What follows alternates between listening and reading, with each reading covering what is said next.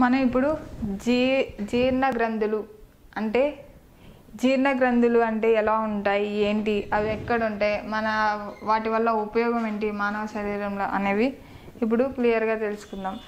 And ఇక్కడ ఏంటంటే ఇది మన హ్యూమన్ బాడీ అంటే ఈ ఫేస్ అనుకోండి, ఇలా యాజ్ ఇట్ ఈస్ నేను ఇలా ఉన్నట్టు.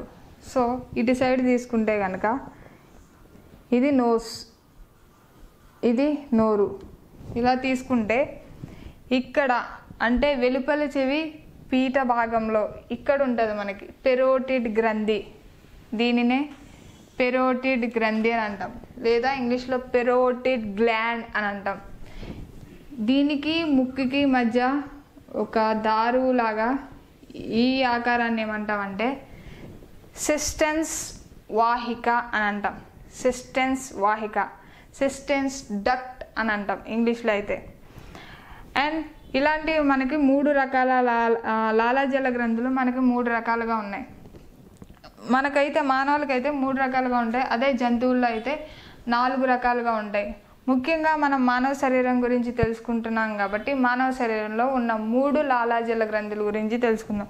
ఒకటి పెరోటిడ్ గ్రంథి అని చెప్పుకున్నాం, అండ్ ఇది వచ్చేసి సబ్ మ్యాండిబులర్ గ్రంథి అని అంటాం, సబ్ మ్యాండిబులర్ గ్లాండ్ అని అంటాం.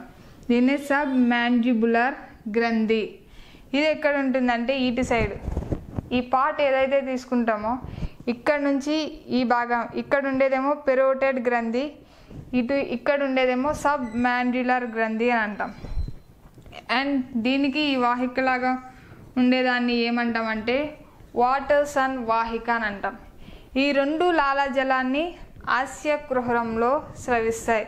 వీటి వల్ల ఉపయోగం ఏంటంటే మనం తీసుకునే ఏదైనా మామిడికాయ తిన్నప్పుడు నోట్లో నీళ్లు ఊరుతున్నాయని అంటాం. ఆ నీళ్లు ఊరడం ఏంటంటే లాలాజలం అనేది మనం ఒక దాన్ని చూసినప్పుడు వెంటనే మన కళ్ళు గ్రహించి అది వార్త అనేది మెదడుకి వెళ్ళినప్పుడు ఓకే అది మామిడికాయ అని తెలిసినప్పుడు మన నోట్లో నుంచి నీళ్ళు అనేవి ఊరుతాయి. సో ఇది లాలాజలం అస్యకుహరంలో, అంటే ఈ బకల్ క్యావిటీ అని అన్నాం కదా, ముక్కుకి ఈ పైదానికి ఈ నోట్లో ఉన్న లోపల అస్యకుహరానికి ఈ లాలాజలాన్ని స్రవిస్తాయి. ఈ లాలాజలం అనేది అస్యకుహరంలో స్రవిస్తాయి. ఏవి సిస్టెన్ వాహిక ద్వారా విడుదలయ్యేది అండ్ వాటర్సన్ వాహిక ద్వారా విడుదలయ్యేది. ముఖ్యంగా మన మానవ శరీరంలో 3 రకాల గ్రంథులు ఉంటాయని చెప్పా. అవి ఒకటి ఏంటంటే లాలాజల గ్రంథులు. ఇవి ఒక్కొక్కటి క్లియర్గా రాసుకోవడం వల్ల ఏదన్నా ఎగ్జామ్లో మనం ఒక్కొక్క పార్ట్ గురించి ఎక్స్ప్లెయిన్ చేయడానికి ఉంటుంది. సో లాలాజల గ్రంథులు అని రాసుకుని దాంట్లో ఉండే రకాలు లేదా ఇక్కడే ఏమేమి ఉన్నాయని చెప్పేసి ఇక్కడ రాసుకుందాం. లాలాజల గ్రంథులు, అనుసంధాన వాహిక,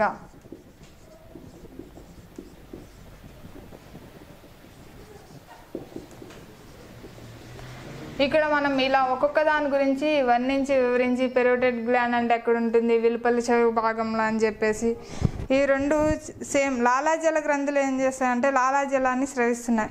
కార్బోహైడ్రేట్స్లో జీర్ణాశయాన్ని అంటే కార్బోహైడ్రేట్స్ని జీర్ణాశయంలో జీర్ణమయ్యేలా సహాయపడతాయి. ఓకే, కార్బోహైడ్రేట్స్ని జీర్ణమయ్యేలా సహాయపడతాయి. అండ్ ఈ లాలాజల గ్రంథులు అనుసంధానం ఈ 3 రకాలని చెప్పాను కదా. ఇవి ఏంటంటే ఒకటి పెరోటిడ్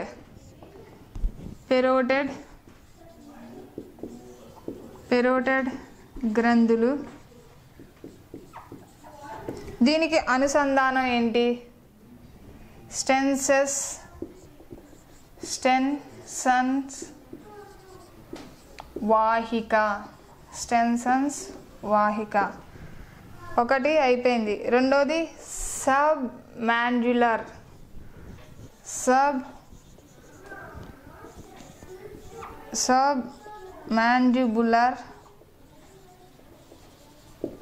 గ్రంథి.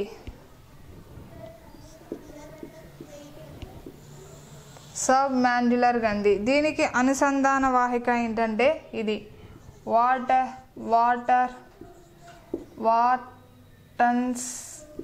వార్టన్స్ వాహిక. మూడోది వచ్చేసి ఏంటంటే సబ్లింగువల్ అని అంటాం. సబ్లింగువల్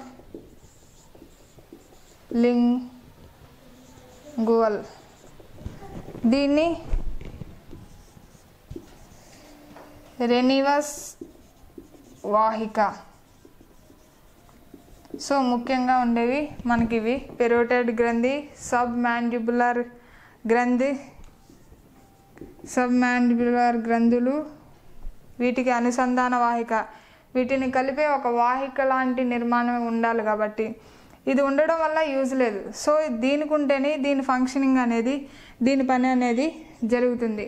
సో దీనికి అనుసంధాన వాహిక, దాన్ని ఇంగ్లీష్లో డక్ట్ అంటాం. దీన్ని వాటర్సన్ వాహిక. దీన్ని సబ్లింగువల్, దీని అనుసంధాన వాహిక ఏంటంటే రెనివస్ వాహిక.